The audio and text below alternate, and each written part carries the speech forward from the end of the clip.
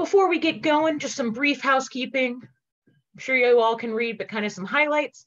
This presentation is being recorded for all of our purposes.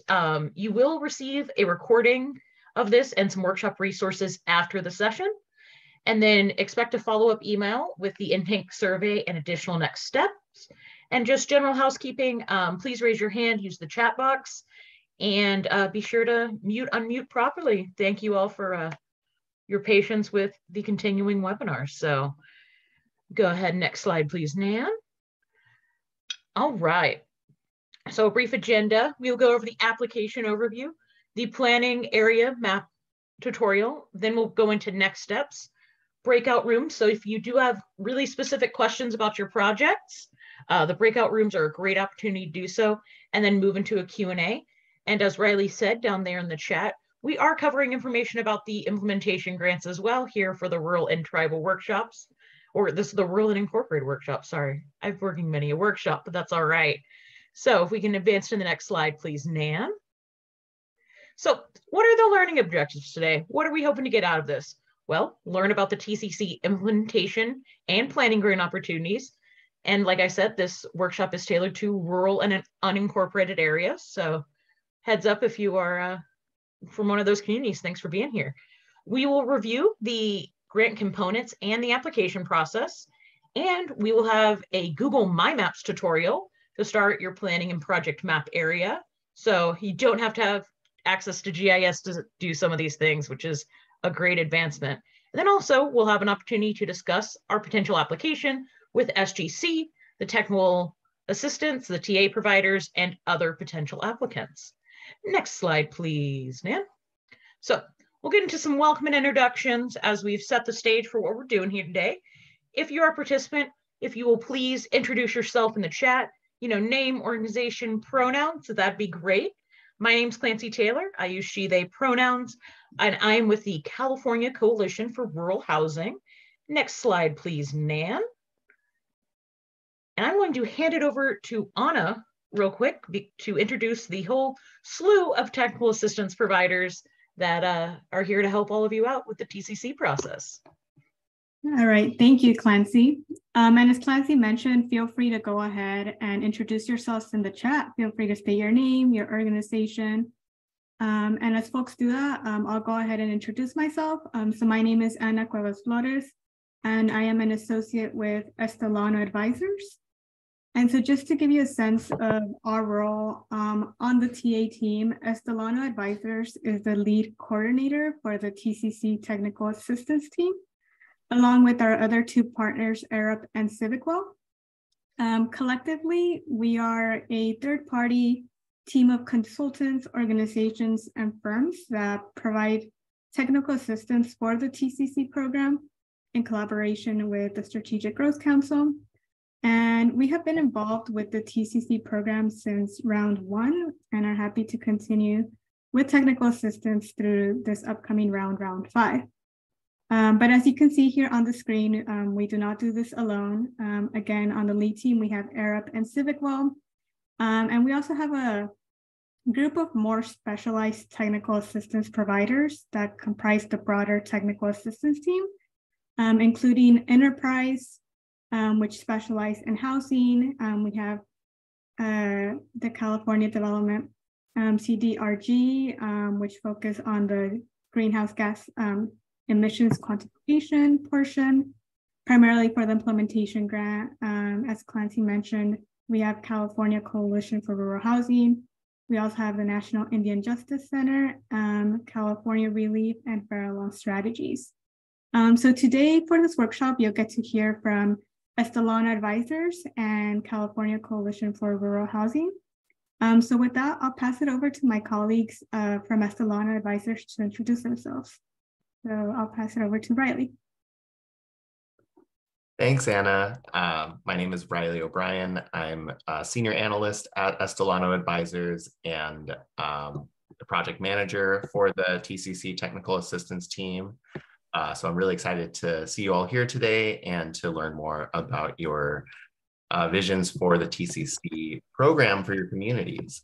And I will note also that Estelano Advisors, we've been application technical assistance providers since round one of the TCC program. So we've seen this program evolve and change over the years. And we're really excited to see you all take the next step in making this program continue to grow. And so I'll pass it over to my colleague, Nan. Thanks, Riley. Hi, everybody. Good afternoon. My name is Nan. I'm associate with the Solano Advisors. And I'll be mostly helping with mapping during the application process. And I'll also go over the mapping tutorial later in the presentation. And I'll hand it over to Kayla.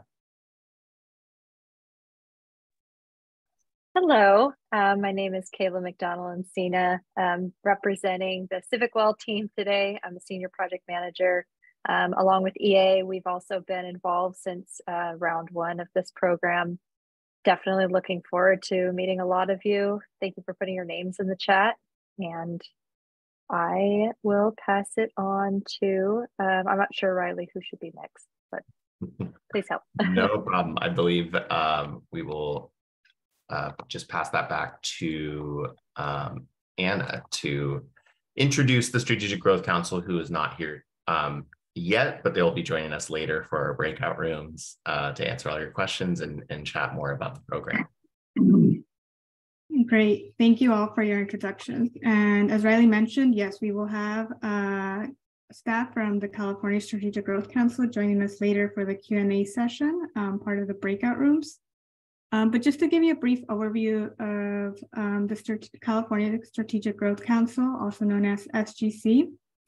SGC is a statewide multi-agency council that was established in 2008 to support sustainable growth through various activities, including policy coordination and community investment. Their vision is to provide healthy, thriving, and resilient communities for all. And their mission is to coordinate and work collaboratively with public agencies, communities, and stakeholders to achieve sustainability, equity, economic prosperity, and quality of life for all Californians. So with that, we can go ahead and move to the next slide. So since the inception of the TCC program, there have been 4 rounds of planning grants awarded all throughout the state. And you can see a list of these past awardees here on this map. In the most recent round, round 4, there were 7 applicants that were awarded planning grants. But again, the number of awardees varies depending on funding available and number of applicants as seen throughout the rounds. I also want to note that in round 4, we did have planning grant awardees, which included more counties, and it expanded the program into tribal communities, unincorporated communities, and more of Northern California. So next slide. So like the planning grants, there have also been 4 rounds of implementation grants awarded throughout the state. Given that the size of the implementation grant awards are much larger, we see a smaller number of awardees. But I also want to note that in these past rounds, there have not been any tribal or unincorporated grantees yet, but we hope this changes over the next, with this upcoming round. Next slide. So that leads into round 5. And I just want to make a note before I begin to describe the 2 grant types. The final guidelines for round 5 have not been released yet, and thus the final funding amounts have not been confirmed. So these upcoming slides are just estimates. Again, we encourage everyone to look at the round 5 guidelines once they have been finalized to confirm information regarding amounts for the grants. So historically, the TCC program has provided 2 grant types, and these 2 grant types are the planning grant and implementation grant. So for the planning grants, they are up to $300,000 per grant. These grants and proposals are meant to be community-led with self-determined projects. Proposals with these grants include planning activities that prepare communities for future funding opportunities, such as the TCC implementation grant. And the grant term for this grant is up to 2 years. For the implementation grant, these grants go up to $35 million per grant. These are neighborhood level proposals that include multiple coordinated and integrated projects. And the grant term is up to 5 years. Next slide. So this, the round 5 draft guidelines present a new grant type known as the project development grant. And this grant is up to $7 million per grant.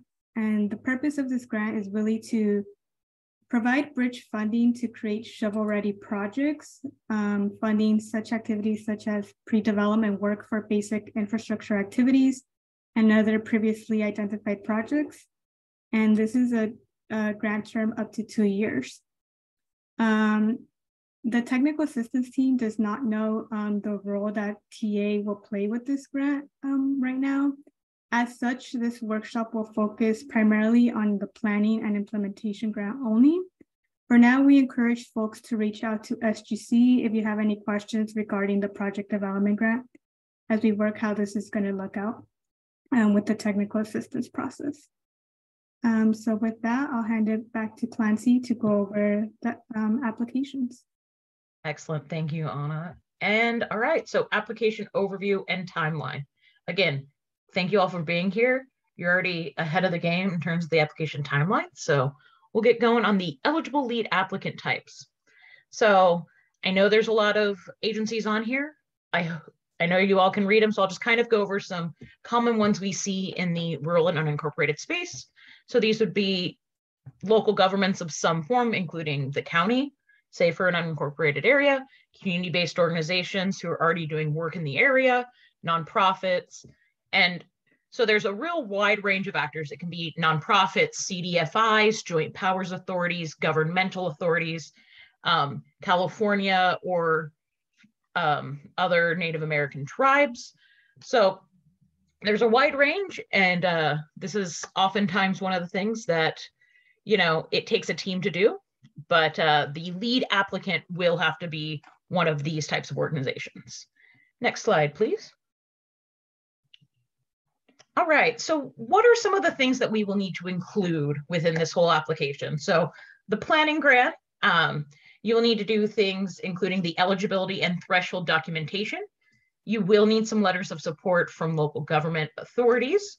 There is some brief narratives. It is by no means the lift of an implementation grant. However, the planning application does require some narrative, work plan, and budget work.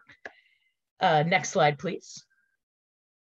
And then the implementation application components, which look very similar, I know right now, to the planning grants. However, so again, you'll have to make sure it's an eligible area with the appropriate thresholds. You'll still need those letters of support. And then the big thing is with the TCC implementation grants, you have to do narratives, work plans, and budgets for each strategy and project. So that can add to the length of the application, but you know, TCC wants to make sure that they know where that funding will be going. And you'll need to include the transformative elements of this transformative plan, as well as readiness documentation. The big thing with TCC implementation grants, SGC wants those to be shovel-ready projects. Next slide, please. And I'm going to hand it over to Riley to get into some of these ticky-tacky eligibility and threshold requirements. What does that mean? What does that look like?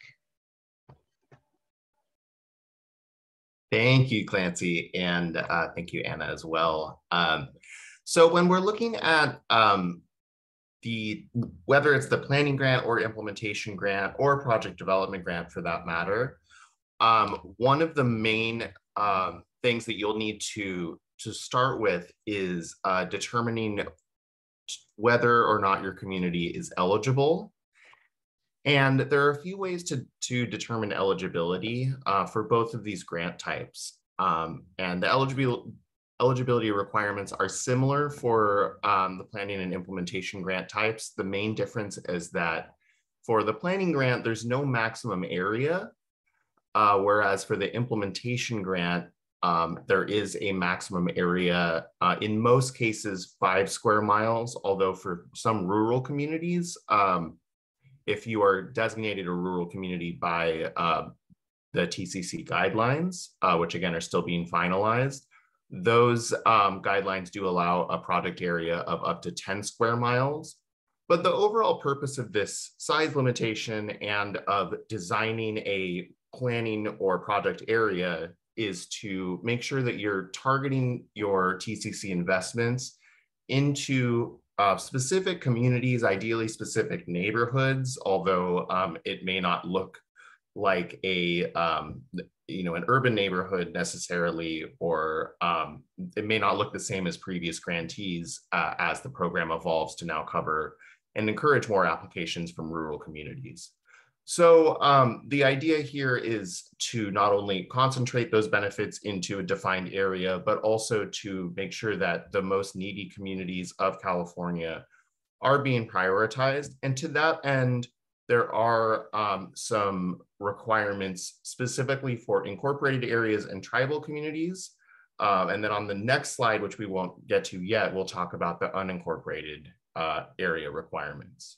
So for incorporated areas and tribal territories, at least a half or over half of the planning area or project area must be within either federally recognized tribal territories or census tracts that are considered disadvantaged according to the statewide metric known as CalEnviroscreen.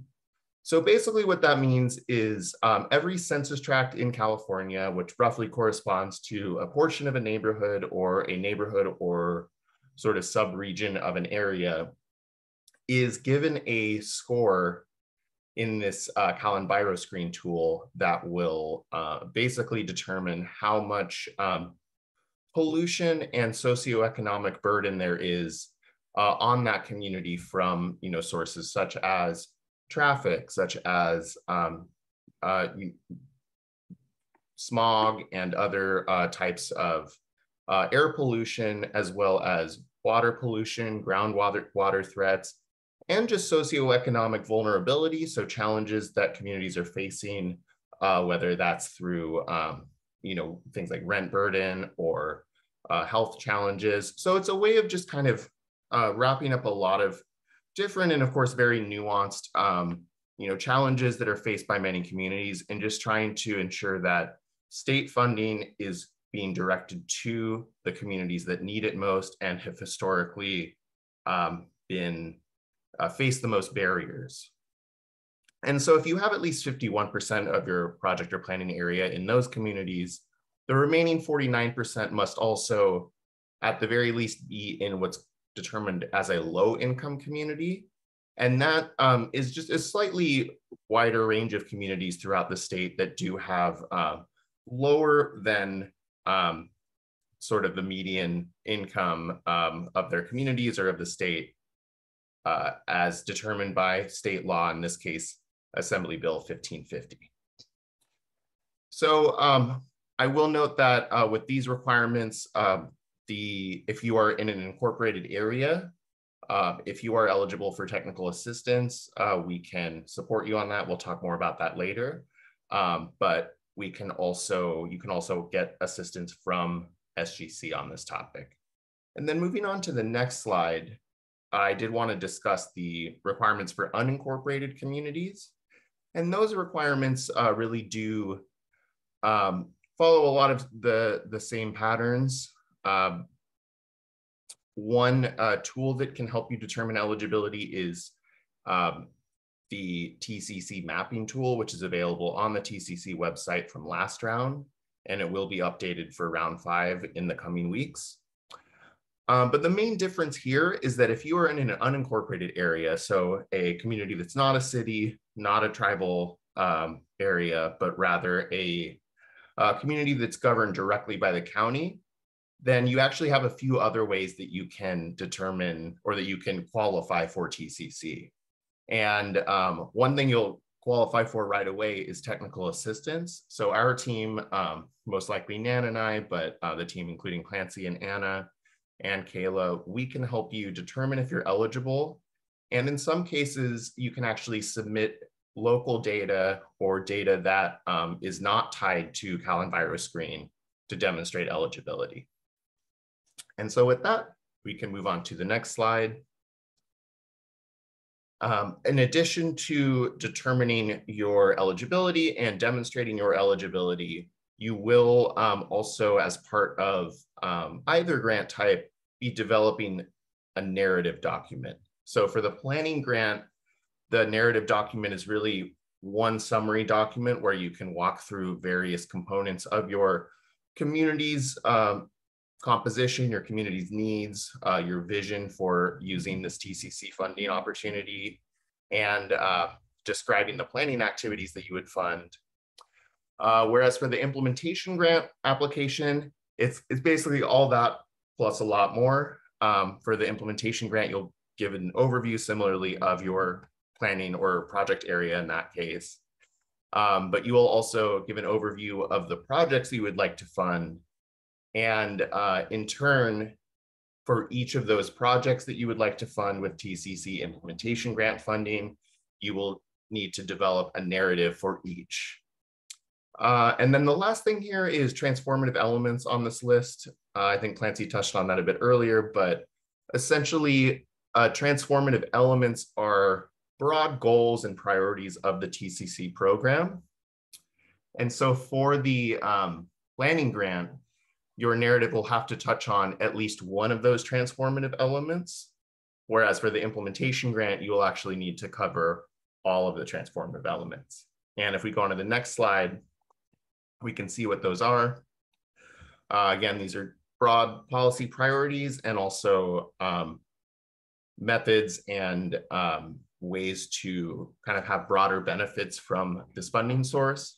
So for example, if you are a TCC, if you're interested in the TCC planning grant, if you would like to do, let's say, community workshops to talk about solutions to affordable housing issues and trying to make sure that community members can still afford to stay in the communities where they've lived their entire lives, that could pretty easily tie into both community engagement and displacement avoidance, as you would be engaging the community to determine ways to, maintain and retain communities and even in potentially local businesses to make sure folks can, afford to stay in the community.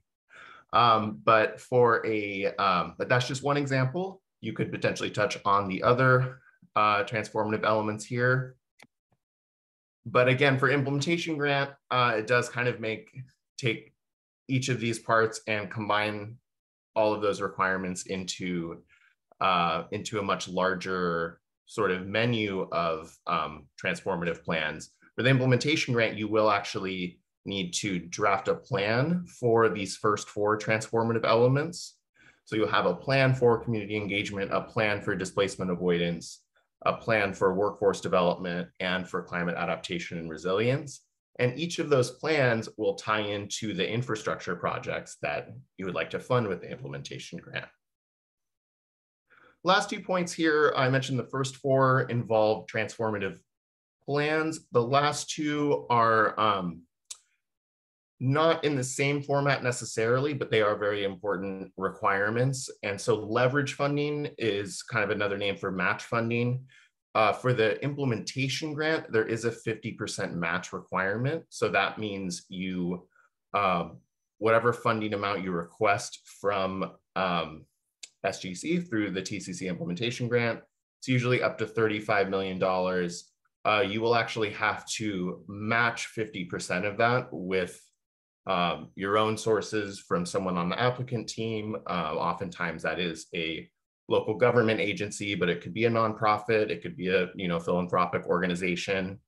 And if you are applying for a planning grant, you will not have to offer any of that match funding. But one way that you can improve your application is to talk about how you will try to access leverage funding or match funding in the future. And then the implementation grant is the only one that requires this part, but there is a data collection and indicator tracking requirement.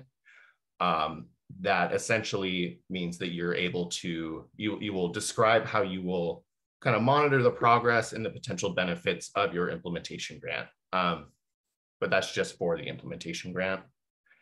And so moving on to the next slide, we do want to just touch on a couple of other components here of the application that do apply to both the planning and the implementation grant. And most things that apply to both, most if not all things, will also apply to the project development grant. So one is a work plan, and for the planning grant, it's one spreadsheet, essentially one Excel document where you just outline the timeline, the tasks, and the deliverables for each of the activities that you want to fund with TCC. For the implementation grant, it's that plus a specific work plan for each of the projects, because with infrastructure projects, as many of you know, there are a lot of nuts and bolts that you will need to iron out to demonstrate that you're ready and able to access those funds. And then moving on to the next slide, the story about budget is very similar. For the planning grant, you'll provide a budget that outlines all expenses by task, by cost description, cost type.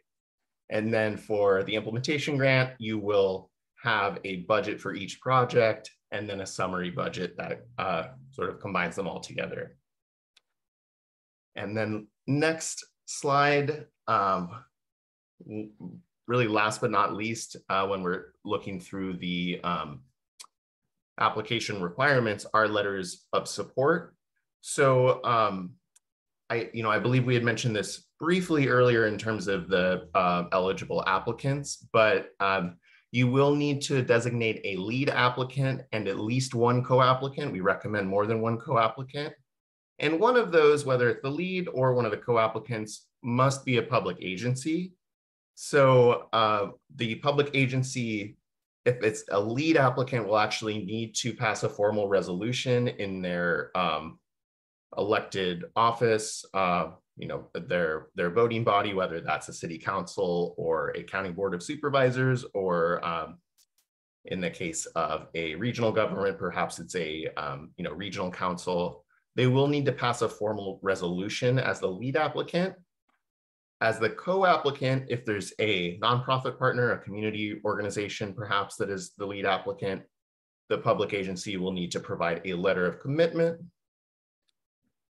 Next, there is also a requirement, regardless of who is the co-applicant, that the jurisdiction where you're applying, where your project area is located, that jurisdiction, whether again it's the city or the county, their departments related to specifically planning and public works will each need to submit a letter. They could actually submit a joint letter, is often the easiest way to fulfill this requirement, just to confirm that what you're applying for here in the TCC program, what the priorities that you've identified in the application are consistent with the local planning priorities that have been established through the legislative process.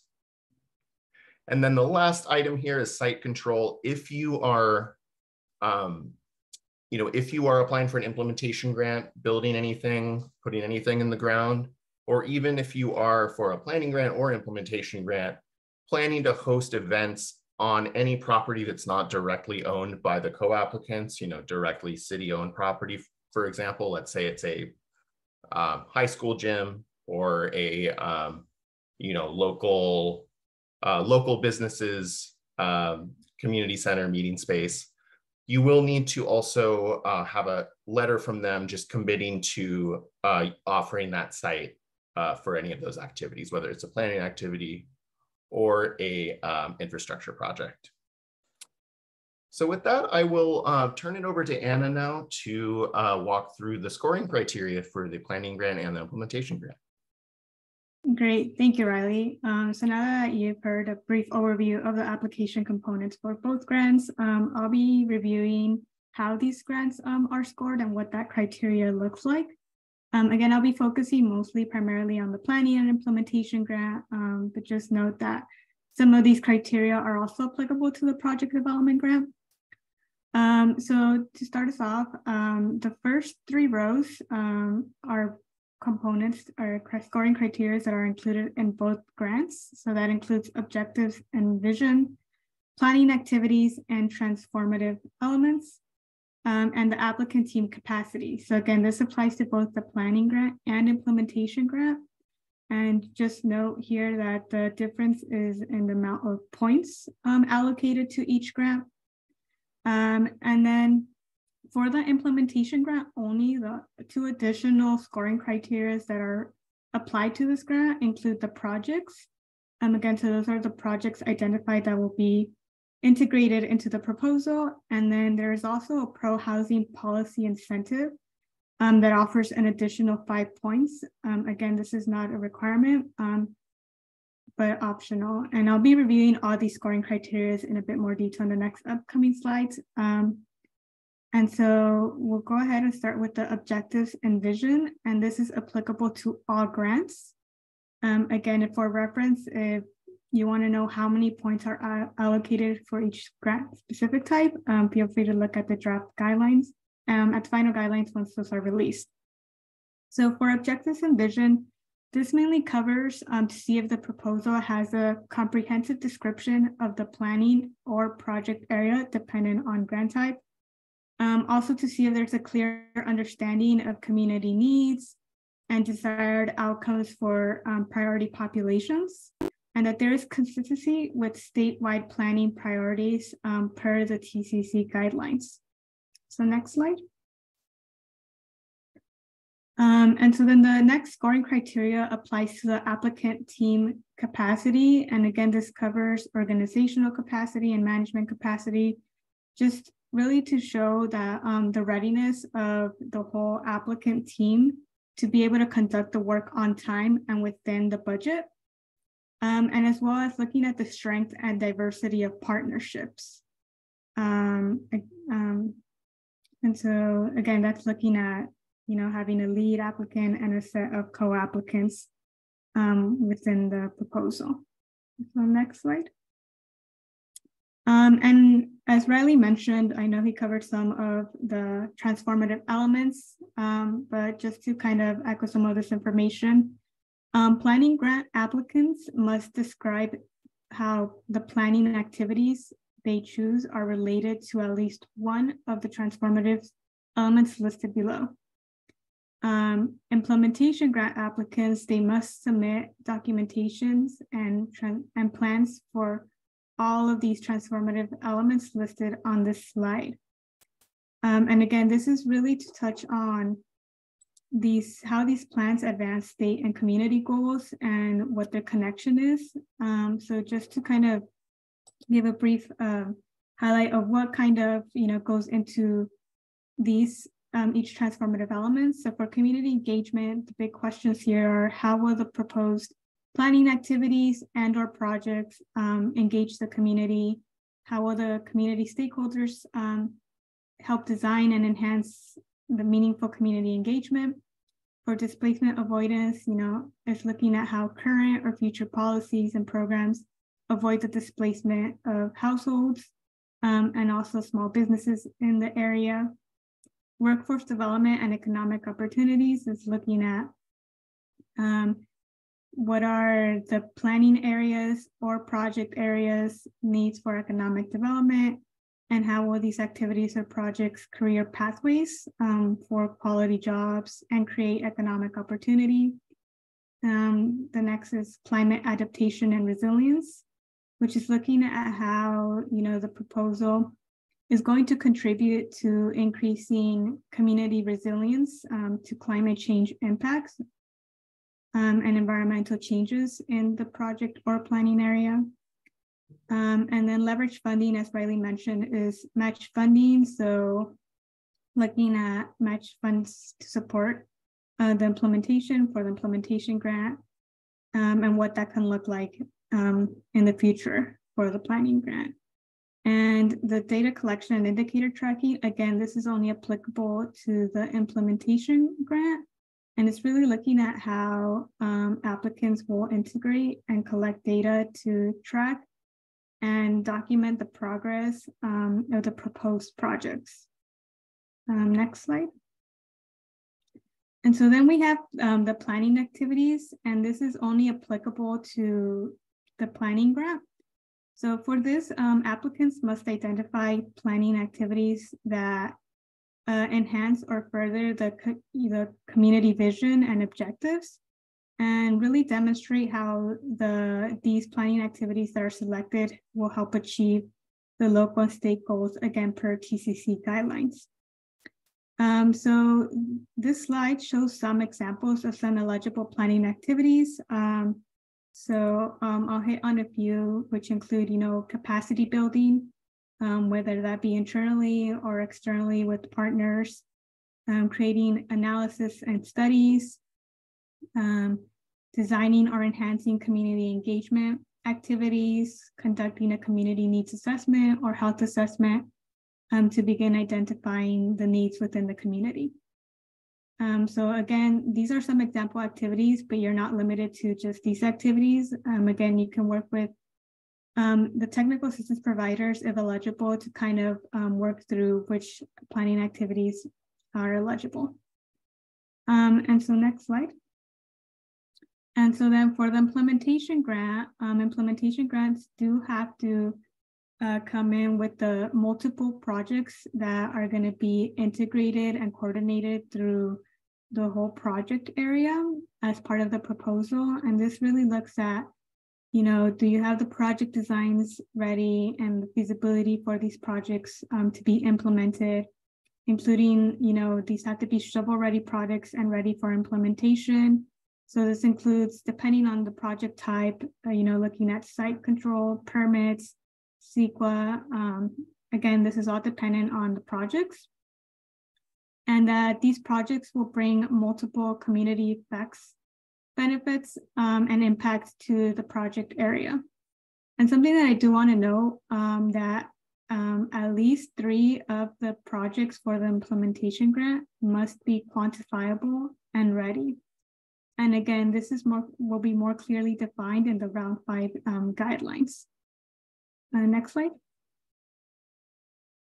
So the other scoring criteria that is only applicable to the implementation grant is the pro-housing policy incentive.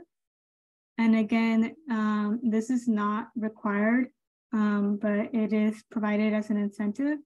And so the way to receive the points here is 1, if the project area is designated as a pro-housing jurisdiction, or if the project area jurisdictions have applied for and are awaiting designation. And again, this is just for the implementation grant. And next slide. So now I'll go ahead and review the TCC application timeline. So now from February through March, the technical assistance team is providing direct application TA and onboarding for tribal and unincorporated communities. So if you are working, if your application working with any tribal or unincorporated communities, we are able to set up some time for us to meet to kind of go over general questions or, review these 2 grant application types, see which one may be the best fit. Again, because the round 5 guidelines have not been finalized or released, we can't really go into the nuts and cracks and details of maybe the projects or planning activities, but we're able to assist more broadly during this time. And towards the end of the presentation, we'll give you more information on how to get this technical assistance during this pre-application phase. So the final guidelines are expected to be adopted by SGC in February. We're looking at most likely late February, with the application and notice of funding availability posted in March. And so then once the application opens, we do have a period between April through June. Again, the date is not clearly defined, but within this time frame, if you are decide to pursue a planning grant, there will be an interest survey that you will have to submit via the SGC website.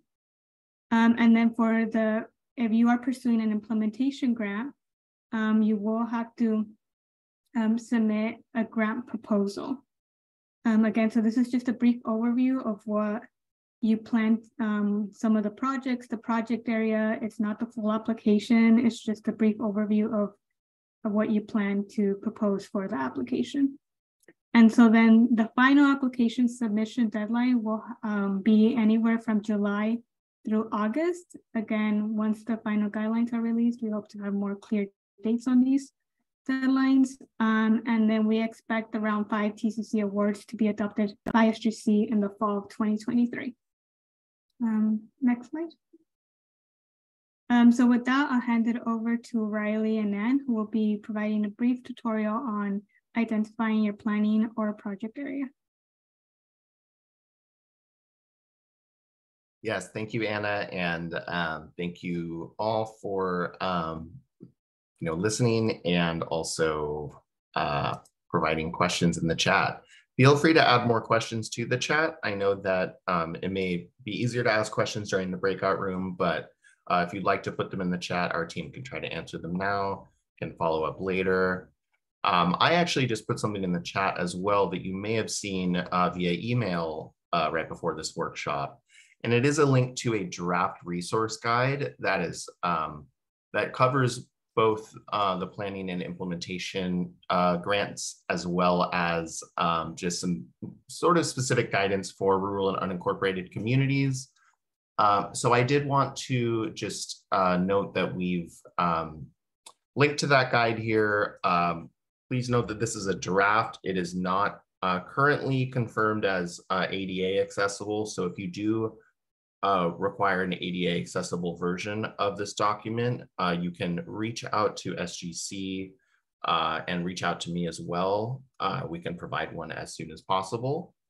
And if anyone has trouble accessing Dropbox, I know there's some jurisdictions that are not able to access Dropbox links. I'm hoping that a Google Drive link would work as an alternative.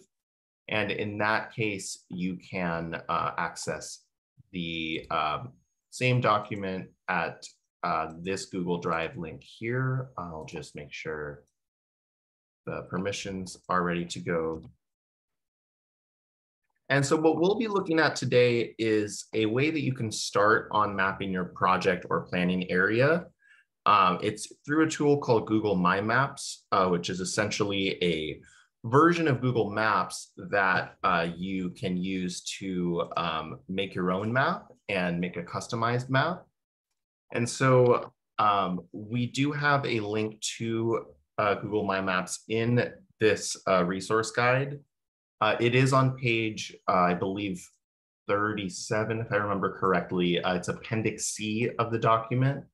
And it is a way that will allow you to follow along at your own pace in your own time if you would like with the mapping tutorial that we will go over today, which again, this is a way to start your map. It will not allow you to do everything that you need to do to complete the map requirement, but that's where either SGC, if you are not eligible for technical assistance, or the technical assistance team can help you finalize your map.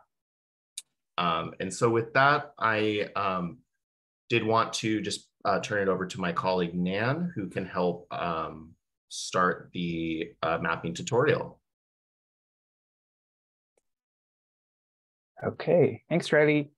And just give me one sec to set up the Google My Maps.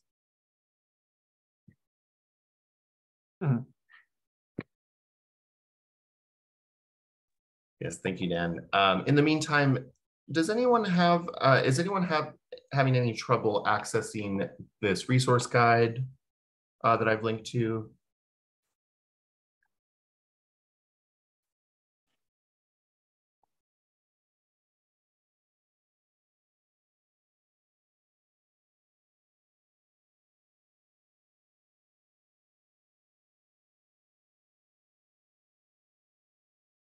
All right. Thank you, Nan. And just another quick note, this workshop is being recorded, as you hopefully saw. So in addition to following the resource guide at your own pace, you can also go back and watch this recording at a later time. So with that, I will pass it to Nan, and Nan can take it away. Thanks, Riley. So hi, everybody. Again, my name is Nan. And as Riley mentioned, please feel free to follow along. I also understand it's a Wednesday afternoon, so if you just want to sit back and watch me, run through the tutorial, that's completely fine as well. The recording will be available for you to review later. And we also have detailed instructions along with screenshots in the resource guide, just to give you, more context and more resource for you to use later on as well. So with that, let's get started. So the first thing you want to make sure is to sign in Google account. And once you have done that, you can either go to google.com. Wait, no, that's not the correct link. You can either go to mymaps.google.com or just search Google My Maps in your browser. Should take you to this website. And also feel free to stop me if you have any questions or if you want to repeat any of the steps. But once you go to this website, you can go over here and click on this red button to create a new map. So let's do that right now. Oops, not sure why that's happening again.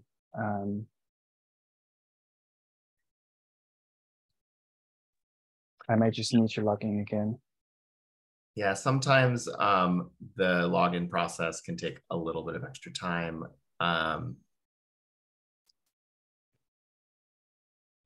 But that was a demonstration of if you were not logged into your Google account, that was a step you need to go through. But once you have done that, you should be able to create a new map. There you go. All right.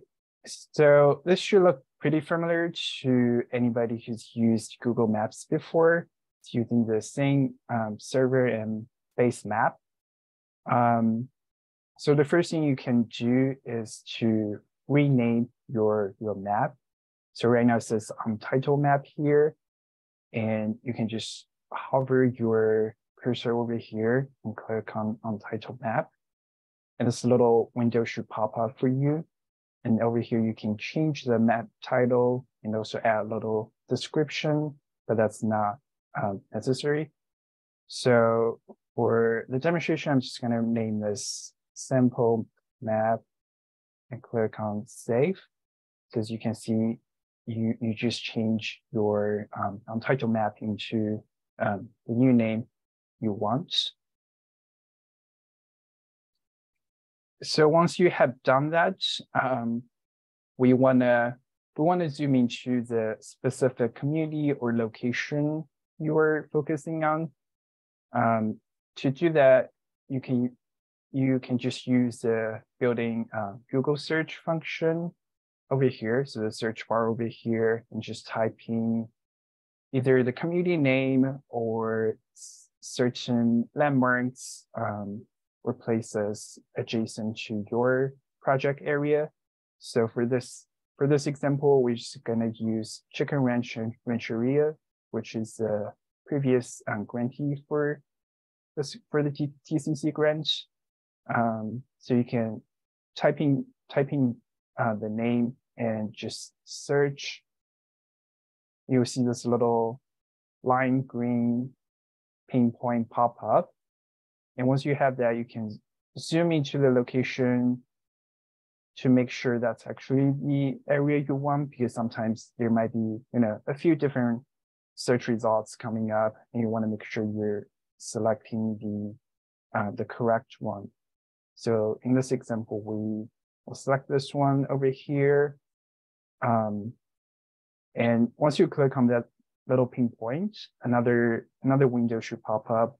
And over here, you can actually add this location to your map. So click on Add to Map. And you can see under your Untitled layer, you now have a pinpoint for Chicken Ranch Venturia, and you can close the window. So similar to how you change your map name, you can also change your layer name. So it's the same thing, just click on title layer. And again here, you can just rename it to something like project area or whatever layer name you might prefer. And again, click on save. So now you have a layer for your project area, which you're also adding more information later on. And once you have done that, you can close all the search results. So your map is a little bit cleaner and you don't see some additional information that you might not need. So let's just click close on that. And next, you want to add on a few additional layers to just give you some context information on, adjacent municipalities, unincorporated areas, tribal areas. So to make this process easier for you, we have already downloaded and created 3 different KMZ files for you to import into your map, and they're going to show the incorporated cities, unincorporated areas, and also tribal areas close to or overlapping with your project area. So the next step is just to import those 3 different KMZ files into your map. And to do that, we are gonna use the add layer function over here. So you want to click on add layer. And now you have a new untitled layer, and you have the option to import a file. And I should mention, before you do this, you might also want to go back to the Dropbox website or Google Drive, whichever one's listed in the resource guide, and just download those 3 different KMZ files and save them to your computer, so you can import them into your Google My Maps. And I have already done that. So to import them into My Maps, you just click on import, and you can select the file from your device. And I have all 3 of them saved in this folder over here. And you do have to add them one by one. So you do need to repeat this process a couple of times to add all 3 layers into your map. So let's do incorporated cities first. Just select that, open the file. It could take a couple minutes to upload, or in my case, it's not loading again, but no worries. I have a different one already made, so I apologize on that. Sometimes you might just want to try a couple more times and to make sure it works, or you might want to close your browser, open up Google My Maps again. And anyway, oh, sorry, go ahead, Riley. All right, Nan, I just wanted to pause really quickly to note, first of all, again, it may take a couple of tries to load these files. They're pretty large files, so they can just sometimes take a little bit of time. So try to be patient while loading these. But the purpose of these, you can also try to do the tutorial without these 3 files. But the reason that we recommend looking at them is that it will help you determine who your potential partners may be. And as we'll take a look at, as Nan will walk through next, based on where the Native American reservations are, where there are cities, and where there are unincorporated areas that are specific communities within these unincorporated parts of each county, that will help determine who you need to partner with. So I'll turn it back to Nan. Thanks, Riley. All right. So once you have all 3 of those layers imported, it should show up to your Google My Map like this. So you now have three new layers for the different jurisdictions and areas. And another thing to mention is once you have imported all three of those layers, your map view might zoom out to the whole state again. You might not be able to see your project area, the little pinpoint again. So in order to find that, just come over here and click on your Chicken Ranch Rancheria or whatever pinpoint you have already created. Just click on that. It's going to pop up again, and you can easily zoom into that area. So that's just either for you to, find the area a little bit faster. So now you can see our locations inside a tribal area, which is a Q-shaped polygon here. And it's also close to some unincorporated areas and also some cities over here, represented by pink and orange dots respectively. And one other thing to mention is you might see all these 0, 0, 0 under your three different layers. Just feel free to ignore those. They don't really represent anything that you need to pay attention to. And yeah, as long as all the dots and shapes are showing up, you should be good to go. All right, so once you have all that preparation work done, you can start drawing lines and drawing shapes on your map to start getting an idea of what your project area could look like and what different jurisdictions in the area might cross over. So just to test out the drawing function, we're gonna start by adding a pinpoint first. And the way to do that is to go over here under the search bar, next to the little hand icon. You can see this little pinpoint and it says add marker. So if you click on that, your cursor is going to turn to a little cross and you can just go over to the desired location. So for example, in my case, I want to mark the park here. Just click on the park and it's going to add this little pinpoint for me here. And similarly, you can put a name here, put a little description if you want, and click on save. And now you have the pinpoint added to your map. If you want to either add it or remove it, you can click on the little pinpoint again. You can use a little pencil to add it or add any additional information. Or if you have photos or video, you can do that as well. And you can also, change the color of the pinpoint or have different icons for it. Those are all available to you. And you can also remove this pinpoint if you place it accidentally or if you just want to remove it from your map. So let's go ahead and remove that. Okay, so next let's draw a line. And to do that, you want to come over here to this little draw a line function icon. So click on that. It's going to give you 4 different options. So in our case, we are only going to use the first one, add line or shape. The other ones might not be super relevant to most people on here.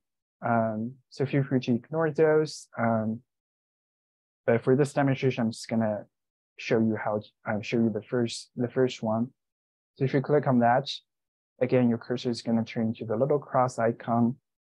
And let's draw a line first. So to draw the line, you wanna come over to the first point of your line, the starting point of your line. So click on that. And you can see you can move this line around to different directions and to make it to different lengths. So once you reach your endpoint, just click on that or double click on that. And now you have a line.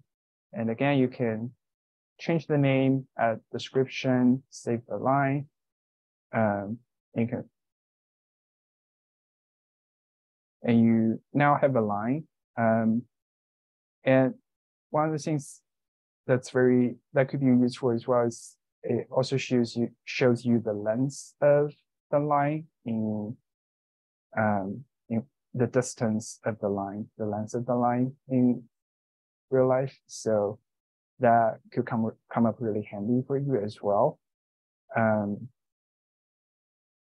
you can move the line around, edit the line a little bit as well if you want. And again, you can edit the line or remove the line completely. So to draw a shape, it's using the same steps as drawing a line. So again, you click on this icon and go to add line or shape.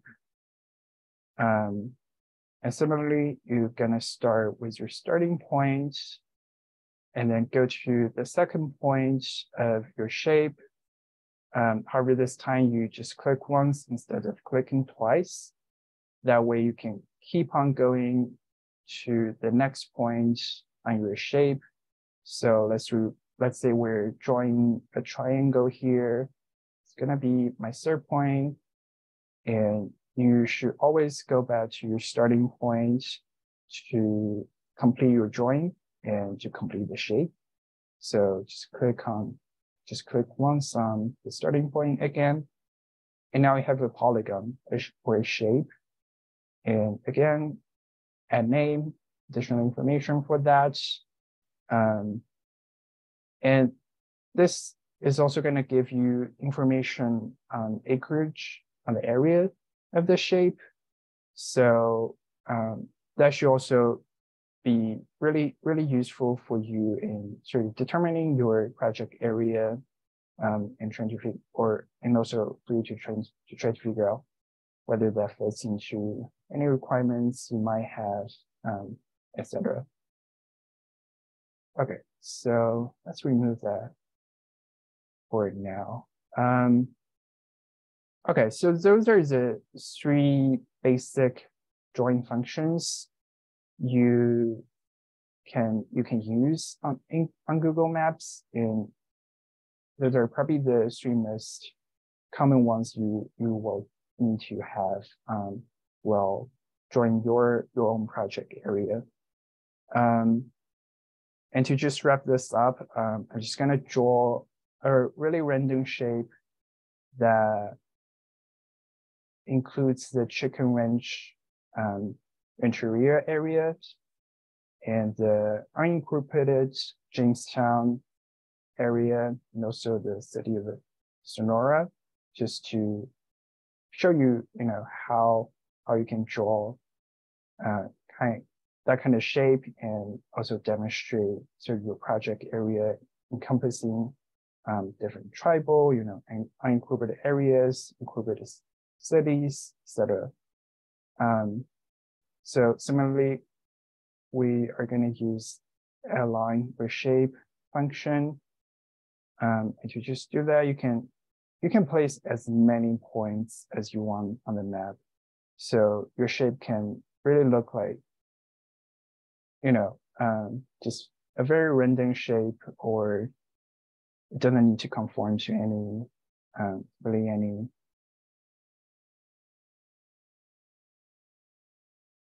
requirements or shapes or conventions. So I'm just quickly doing this over here, and and while doing that, you can still zoom in and zoom out if you to give yourself a little bit more, context information. And another very neat thing is if you're drawing around a shape, your cursor is actually just gonna attach onto the shape automatically. So if you do want to have sort of the boundaries of a particular shape, also as the boundaries of your project area. That could be a really, really easy way for you to draw those boundaries. So I'm just gonna close this out for now. And you can see I have this big polygon over here encompassing those 3 different types of areas I just mentioned. So just gonna save for now. And again, you can view some of the acreage and length information for this shape over here as well. Yes, I think that's pretty much, the demonstration over here, and also some of the basic functions you would need to start drawing your project area, or just to start getting an idea of what it could look like. It's gonna pause here to see if Riley has anything to add, or to see if anybody has questions, or if you want me to go back to any of the steps. Yeah, it's gonna pause here. Thank you so much, Nan. That was really great. And I did want to note a couple things. I did mention in the chat that the area will show up as square miles if you draw a shape that's larger than 1/2 0.5 square miles. That's about 315 acres as far as I can tell. So you can also, and one other thing I'd like to note is that this shape here, the one other requirement about shapes is they do need to connect to each other. So in this case, they are connected. There's sort of a straight line at one point. So I would probably suggest if you were drawing the shape to try to have a little bit more of a clear connection between the Sonora and the Jamestown portion, just to show that you have a contiguous is the word project area. But in this process, this is something that the technical assistance team can help you with. SGC can also provide assistance with this for non-TA recipients. But I think that's about it. Any questions from the audience about the mapping tutorial specifically?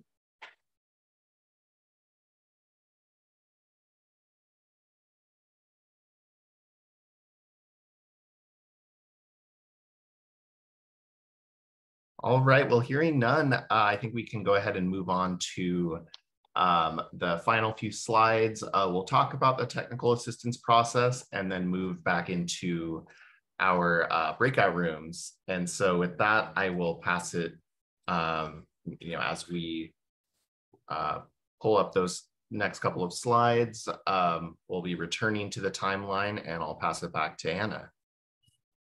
Great, thank you, Riley and Nan, for providing that tutorial. So again, this is just another slide, again, showing the timeline in case you may have missed it the first time. But again, right now we're in the pre-application phase, which will run through March. So the technical assistance team will be providing direct application technical assistance, specifically onboarding tribal and unincorporated communities. The final guidelines are expected to be adopted by SGC late February, with the application and NOFA posted in March. And again, depending on the application grant type, there are some in-between deadlines before the final application submission over the summer. So we go ahead to the next slide. So I know we briefly mentioned this throughout the workshop, but again, technical assistance is a core function of the TCC program.